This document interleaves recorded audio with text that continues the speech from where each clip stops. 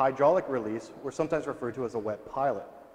Now, in order to operate this valve, we simply have to relieve the water pressure that's holding the valve in the closed position. Now, that water pressure can be relieved through the manual release that's located here in the riser trim piping, or it can be relieved through the hydraulic release piping or pilot piping that is out in the protected area.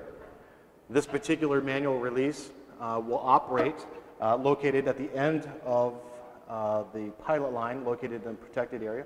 So if we were to go ahead and operate this valve, we would lose our prime water pressure, which would cause the valve to trip. Let's take a look.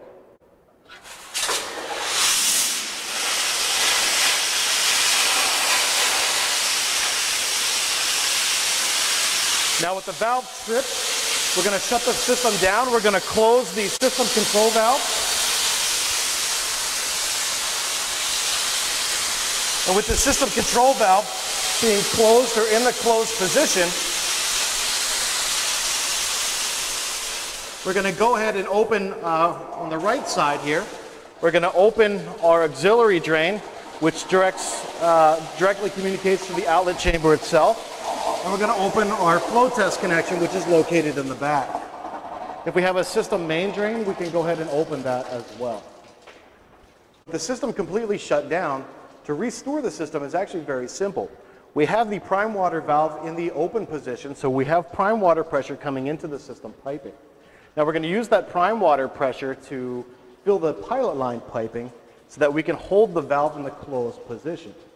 So the prime water valve here, as the water passes through that prime water valve, it goes through a strainer, a restricted orifice, and a check valve. Now that restricted orifice is all the water pressure that comes into the valve to hold it closed in the prime chamber, and all the water pressure that goes up and fills that pilot line piping has to come through that restricted orifice.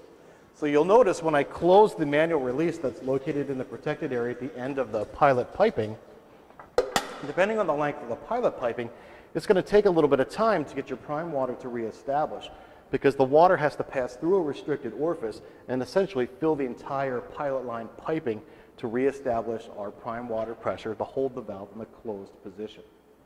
Now with the prime water pressure reestablished, our valve is in the closed position.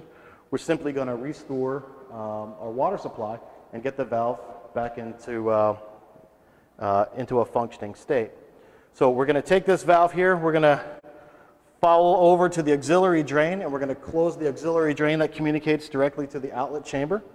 We're going to partially close our flow test connection, and then we're going to get our system control valve back on. As I get the system control valve flowing some water here, I'm going to go ahead and close the flow test connection the rest of the way, and then I'm simply going to open our system control valve to get the water supply fully on. And once that valve is in the open position, our deluge system has been completely restored. You'll see we have a green panel. Now to test the water flow switch, our PS10 pressure operated water flow switch is located on the right side of the trim here. You'll notice there's a ball valve in front of it that's in the open position. That ball valve is the alarm isolation valve. So we always want that valve in the open position. And then we follow that around, we have a closed valve here in the front. This closed valve is the valve that's going to send water pressure over to that valve when we test the switch. So we're going to take this valve here, our alarm test valve, we're going to open it, and we're going to send water pressure through the trim piping over and activate our PS10 switch, and you'll see that we have the alarm. Now when I close this valve, that water pressure is going to drain back through, but it's going to drain through a drain check valve that's located here on the trim piping.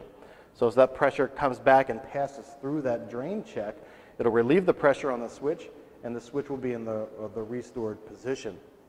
If for whatever reason we can't get the pressure off of the PS10 switch, it's very likely that the cause of that is because of a piece of debris that may be stuck in the drain check valve itself and not allowing that water pressure to be relieved from the trim piping to get the pressure off of the PS10 water flow switch.